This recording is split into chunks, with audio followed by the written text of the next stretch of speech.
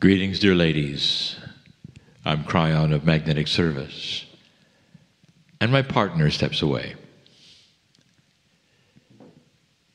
You are the sisterhood. The very definition is changing as the maturity of what you do and why you do it starts to change. If you take a look at this, all of it, from its beginnings a few years ago to now, it's grown up. Has to start slow, had to start to be identified, a history being given through weeks and weeks and weeks, to come to a place where now it starts to morph. You start doing things more like you did in Lemuria. And so let's examine that one more time. Some of the things I tell you are controversial because they fly in the face, you might say, of the culture today. In review, right before we talk about Lemuria, for those listening who are not here, Mele'ha gave a review. I give it again. In the last channel, I described this, that there was no brotherhood in Lemuria, ever. It wasn't really even called a sisterhood. You didn't have a meeting that you reported to called a sisterhood. Instead, there was a relationship with the women. The women knew why they were there, the sacredness, the sacred circles, the time of birth, all of these things, combined with other things they did, was the sisterhood. We even told you there were times where you'd indeed honored the men. We also told you there were the times when the men honored you. All of that is part of the sisterhood. Now let's go to Lemuria for a moment and look at this. I'm going to review. The men never wanted to do what you did. And we told you that it was almost as strange as the men wanting equality and giving birth. They would never, ever ask for such a thing. Each gender understood what they were best at, and that's what they did. There was no longing at all, looking at the other gender saying, wow, when is our chance? For you were so pleased and happy with the shamanic sacredness that you brought to everyone. Now there's something perhaps we haven't discussed. When you get together as women, not everything you did was sacred. Not everything you did was teaching. You would help one another. You would counsel each other.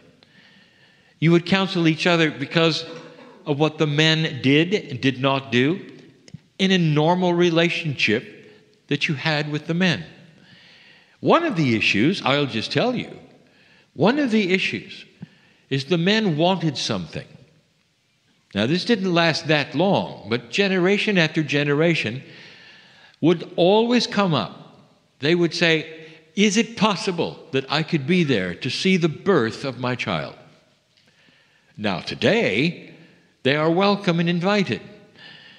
They were not in Lemuria, because that was women's business.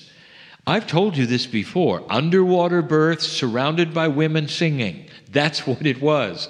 The child comes out in that. The child hears the mother energy, feels the mother energy, knows the friends around them, feels the warmth of the water. All of these things, absolutely the way, the tradition, and it remained that way.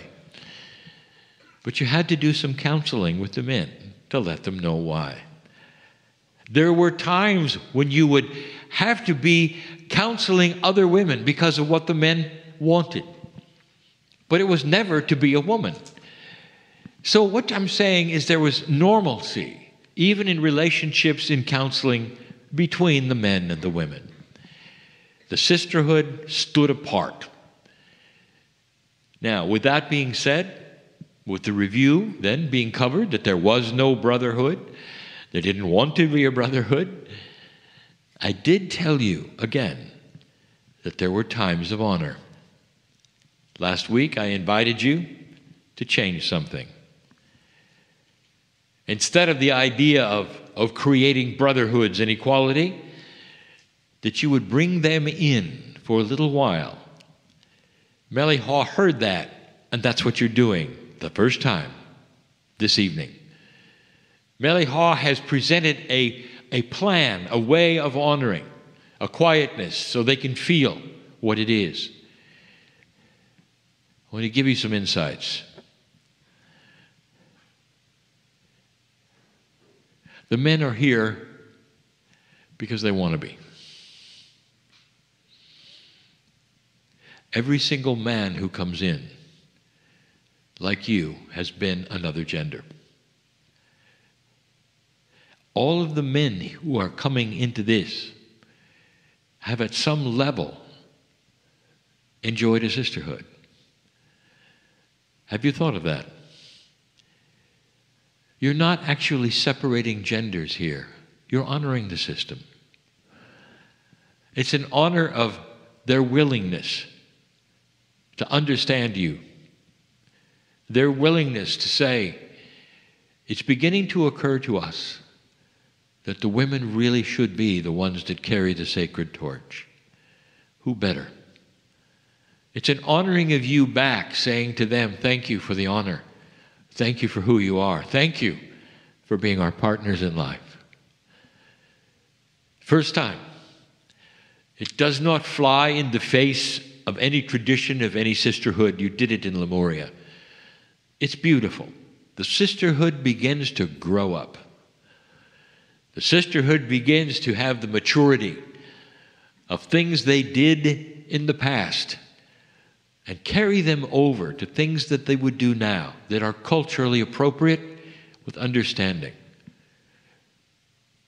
This ceremony will also grow.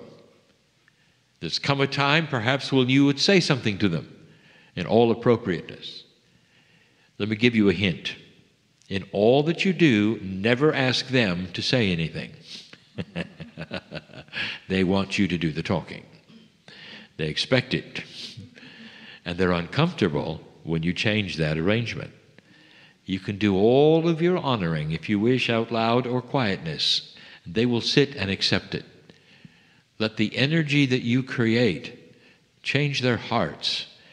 May they leave this place, even in the few moments they would be in, saying, that felt good. I liked that. Maybe it would start a new kind of sacred relationship between men and women, where you face off in honor and thanks. Let the ceremony begin. And so it is.